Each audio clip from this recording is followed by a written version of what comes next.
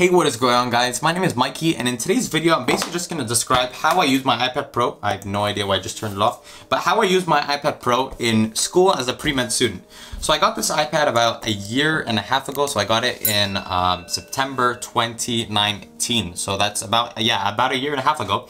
I have been using it, and I've been seeing the efficiency it actually makes on your studies, whether that's writing down lectures, reviewing lectures, or re-annotating notes, listening to the lectures again. It makes things so much quicker.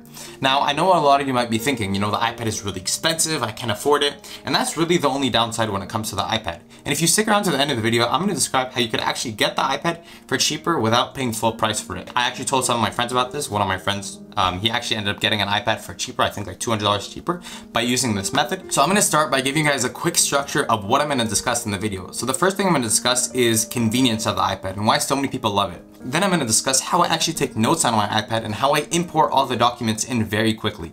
Then after that, I'm also going to discuss how you can use other apps alongside Notability. So I use Notability primarily because it's the most direct feel like a regular piece of paper, and I don't like OneNotes or GoodNotes because, first of all, OneNotes is unlimited horizontal scroll, which I don't like, and GoodNotes, user interface isn't as nice as Notability, and that's kind of why I basically don't use it. Finally, I'm going to discuss how you can actually get your hands on an iPad for a cheaper price.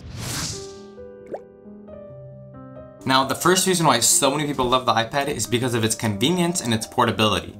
Think about it. When you go to school, you have a backpack, you might have a couple textbooks for class, you have your pencil case, your water bottle, your glasses, your headphones, your notes, a bunch of highlighters, your pencils. You have all that stuff carrying on your back, and it ends up, it could cause back problems. It's just very, very heavy, right? Now, when you have an iPad, all you literally have to take is your iPad. That you could have your textbook, you could have your pencil, right? Because with the Apple Pencil, you could also have your notes, you could have your lecture slides, you could also, you can go on Netflix, you could do so much with the iPad. This is essentially your backpack. All you have to really take is your iPad and your laptop when you go to school, right? So when I go to school or when I go to my friend's house or I go to the library, all I really take is this, right? I put my iPad in it, I put my laptop in it, and I also put my charger in it. So this is literally all I have to carry.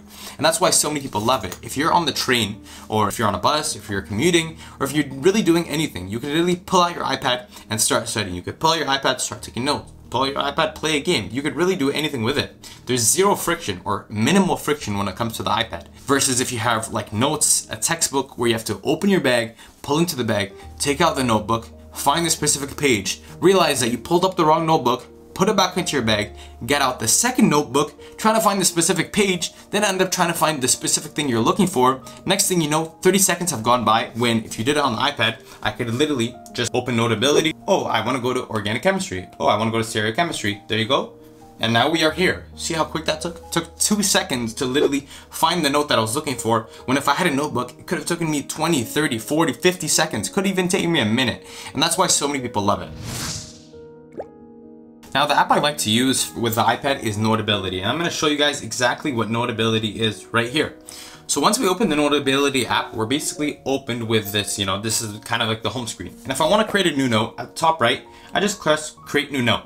So I formatted it where anytime I create a new note, it's going to show lecture number. So a lot of times when I create a new notes, I write lecture number 23, lecture number 24.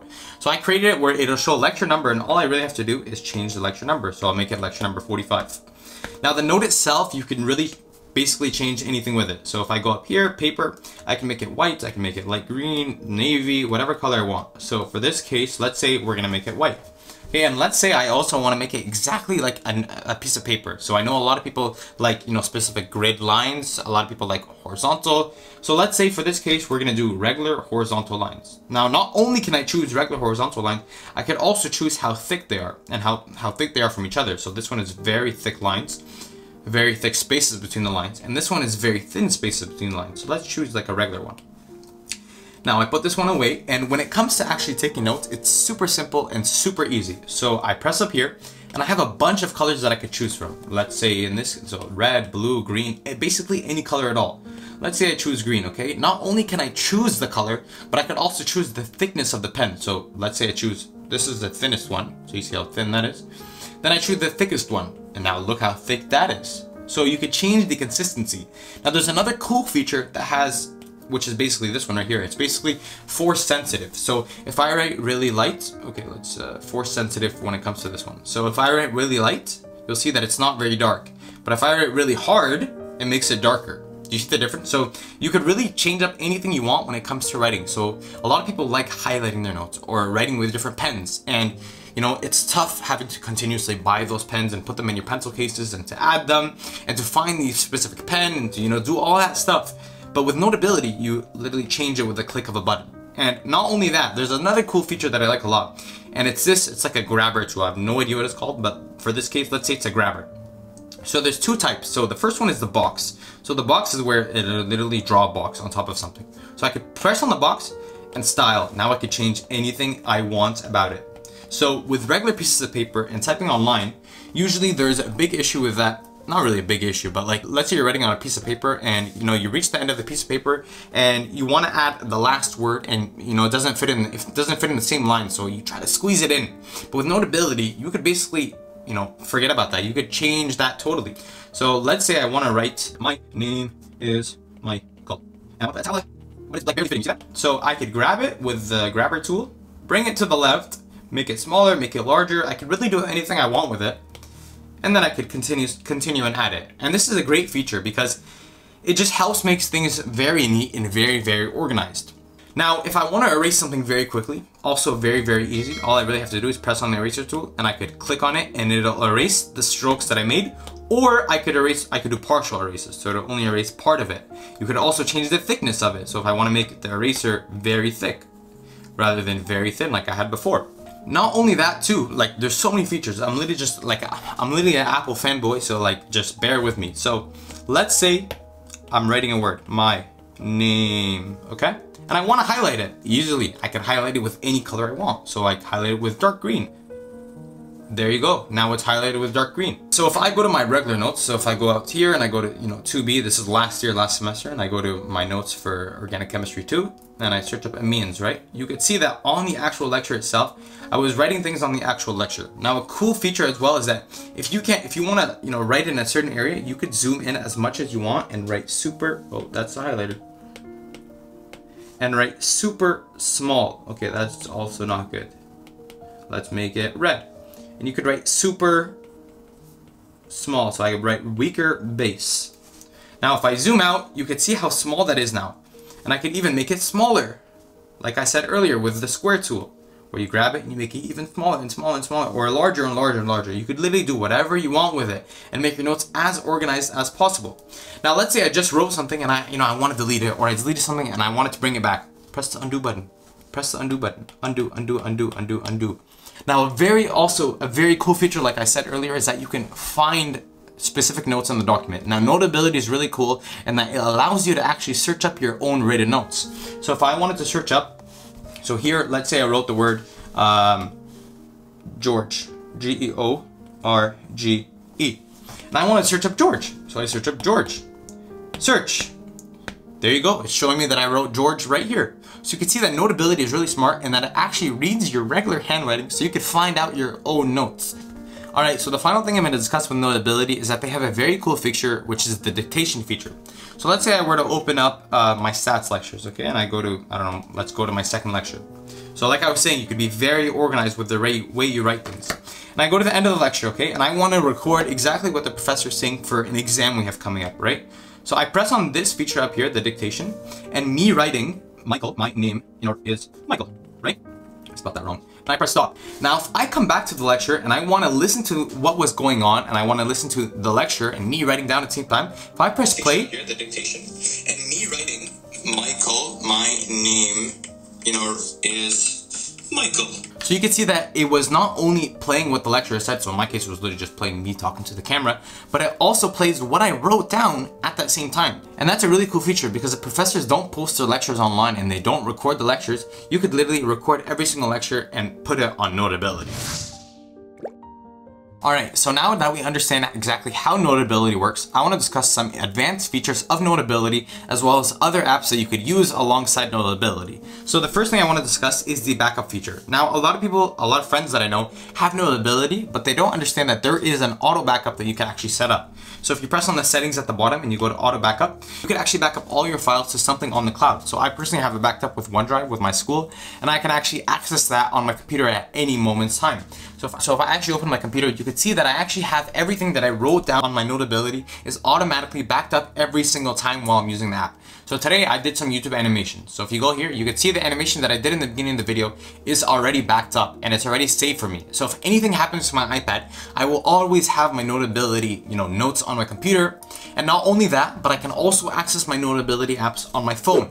And I can access all the notes on Notability right here. So if you're, working out, or like I said earlier, if you're on a subway, or if you're on a train, or if you're on a bus, and for some reason you forgot your iPad, or your iPad's in your bag, and you want to quickly search something up really quickly, you could literally just pull out the Notability app, and you'll be able to find everything right there. Now, another thing with Notability is that you could actually also have passwords on your app. So if you want, only you to be able to access your notes, only you be able to access your app, you could also enable a password for that. You could also add a lot of cool badges, a lot of cool features that you could purchase, and that will make your notes even more organized. So this one has cool stickers that you could add.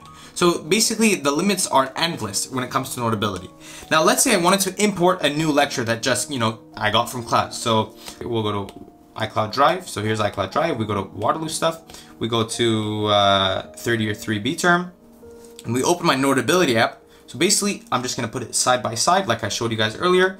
And I could literally take any lecture. So I go to BioL 355 and I grab this one. And we will literally drag it inside. Now I could open my file and I could literally take notes on everything I'm taking in lecture right here. Now let's say I want to add some screenshots into my PowerPoint. So let's say I'll open Safari and then I'll grab any picture I want. Let's say I want it for some reason, I want to add this picture. I'll literally grab it and drop it, and now there's the picture, and now it's automatically always inside my notes. It'll always be there. And I could always navigate between all my notes. I could literally skip to any single note that I want and it'll show me every single note that I have. Now these are very cool features and it'll make things much quicker. Now if you reach this part of the video, then you're either thinking of purchasing an iPad and you're ready to go, or you're not really sure if you're gonna get an iPad yet, but you're interested, in general to see how you could essentially get an iPad for cheaper. So there are two basic iPads that you could get that will work with the Apple Pencil. The first is the iPad Pro, which is the one that I have right now. I have the 12.9-inch 2018 model, but there's also a newer 2020 model. Now these iPad Pros come in two different sizes. One is the 12.9-inch and the 11-inch, and I'll put the prices of both of them on the screen right here so you can see how big of a difference it actually changes based on the size. Now there's also the iPad Air, which is 10.9 inches, so it's 0.1 inches smaller than the iPad Pro. It doesn't really matter, that 0.1 doesn't make a difference. And there aren't very big differences with it. So both of them actually use the Apple Pencil 2nd generation. But there's something with the iPad Pro called Pro Motion Display. So what is that? Pro Motion Display is essentially the refresh rate of the screen. So the iPad Pro refreshes at 120 Hertz. So the unit of Hertz is units over seconds. So the iPad Pro refreshes 120 times per second, while the iPad Air refreshes 60 times per second. So exactly what that means is if you're writing a note in Notability or in whatever app, there might be a slight, very minuscule lag on the iPad Air versus the iPad Pro. Now, you usually won't even notice this. I personally don't even notice it myself. But if you are very picky and you want the quickest refresh rate, it's mainly used for like graphic designers, people that are using their iPad as a main job, then I guess I would say go for the iPad Pro. Now, I would say the iPad Air is a very great option. I would recommend it to most of you, and it's also much cheaper than the iPad Pros. Now, I'll put the prices for all three of them right here so you can see the difference between them. Now, if you still can't purchase the iPad Air because it might be too expensive, I'll show you a quick way that you actually might be able to purchase Apple products in general for a cheaper price.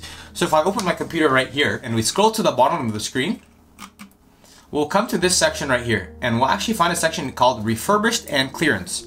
So we open this section, and the thing with this site is that it refreshes every single day or every couple of hours. So the stock availability on the site will change throughout the day. And how this site works is basically you could choose any product. So in our case, we're choosing the iPad.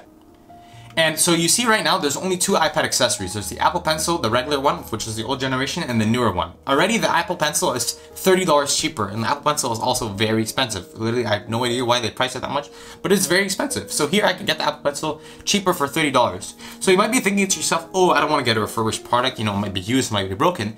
But Apple's refurbished products are actually very, very good.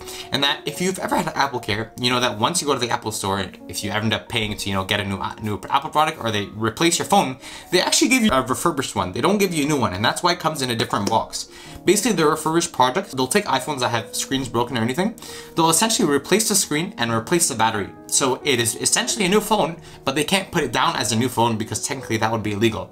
So either they'll give it to people with Apple Care or they'll sell it on this website. And I actually told one of my friends about that with the iPad Pro, the 11-inch, and he ended up getting the iPad Pro for $250 cheaper. So if you go on this website and you monitor it every single day, you'll end up finding a product that is cheaper. And I hope that that is useful for you guys if you're thinking of purchasing an iPad. And I hope this video is also very useful and it helped create, that last budge into purchasing an iPad and helped convince you in that last piece. If you did enjoy the video, please consider subscribing down below. I will most likely make future videos about tech because I do love technology a lot. Also, smash that like button down below just like I smashed this iPad right here. Smash that like button. But other than that, thank you guys so much for watching. I'll catch you guys on the next one. Cheers.